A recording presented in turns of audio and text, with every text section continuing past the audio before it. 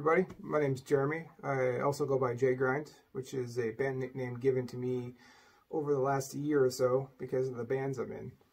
I'm a drummer from Maine. The bands I play in are Taxicab, Dismemberment, and Where They Hide.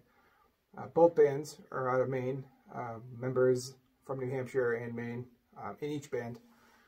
And I've been playing drums for about 14 years. I started in 2006 when a friend of mine had a drum set collecting dust in the basement, and his dad decided to give it to me just to get rid of it. And you know, one thing led to another, and here I am playing drums, still going at it.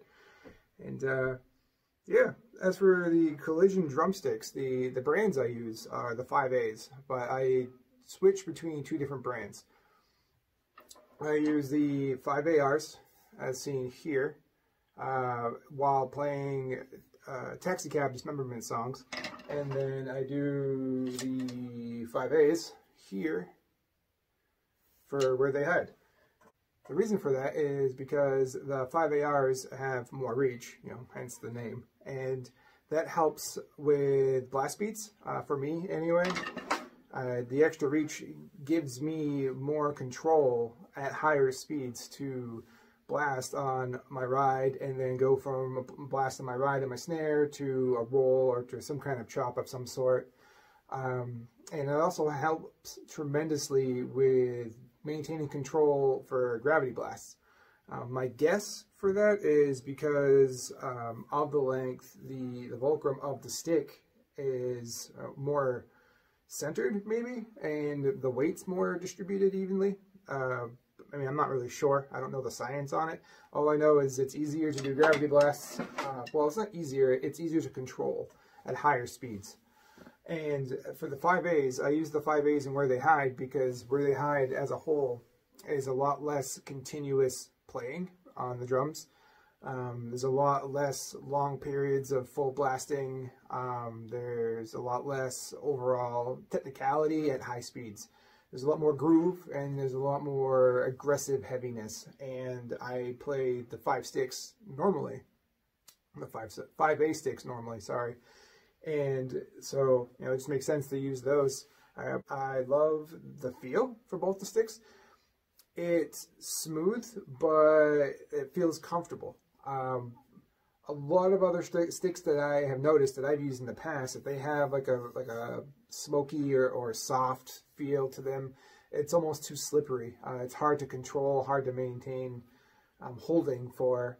I try my best to utilize the molar technique with a lot of my playing, and you know, being a whipping motion, sometimes the stick slips, it throws your whole balance off.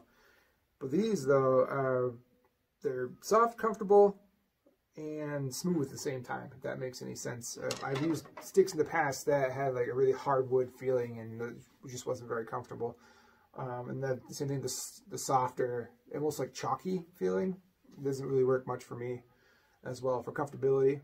The durability, though, for sure, is my favorite and probably what I love most about these sticks.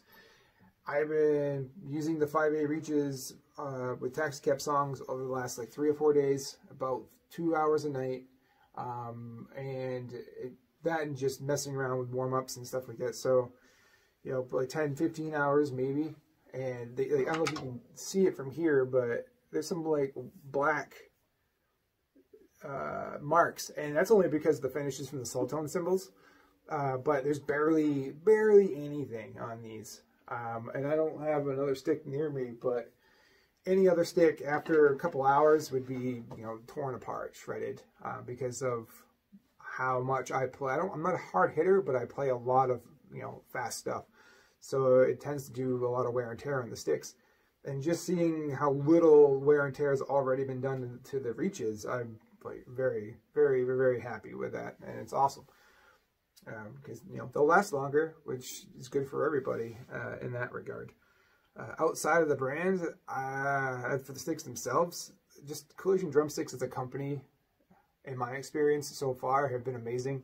They've been very straightforward, very, I guess, honest. I almost want to say using the word honest seems weird, but It's true. I mean, they're very direct. There we go. That'd be a better word than honest. They're very direct, very comfortable, very good communication. And they're all just awesome. You know, they're all about the community. They're all about the artist. And, you know, that's good for us drummers. And that's good for everybody else who wants drumsticks. It's good for them. It's good for everybody at a whole, really. So with that being said, after this, there will be a drum playthrough video of a song by one of my band's Taxi Cab Dismemberment. It's called They Found Him in a Fast Food Dumpster. There's no vocals. There's only live drums. There are no recorded drums on the track, but I luckily managed to record using my phone and using an HD 60 FPS camera for my footwork, enough to capture the audio where you can hear it. I mean, it's not studio, but the guitars are. The guitars are performed by one of my best friends, Robert Skibicki. The guitars were recorded, mixed, and mastered in Iron Hill Studios by Aaron Hill in New Hampshire.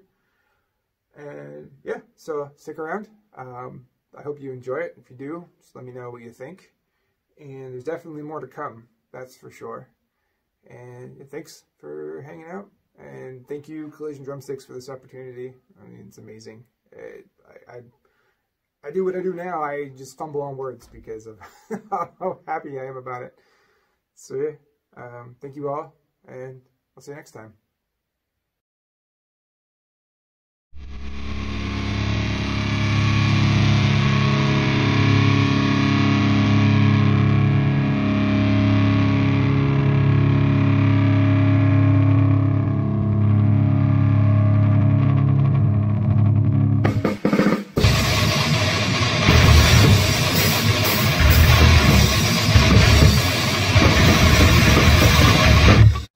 Looks like a body has just been removed from the scene. The body has been chopped up into approximately 6 pieces, and pathologists are just removing the body from the scene. The identity is still unknown, and police are still investigating to find out exactly what happened.